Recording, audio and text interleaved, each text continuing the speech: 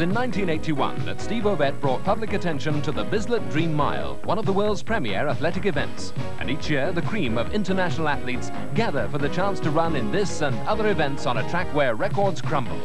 Last year, Sebco's long-standing world record was shattered by Steve Cram, and the potential clash between Cram and the world 1500 meters record holder Saeed Awita is one of the highlights of this year's international gathering.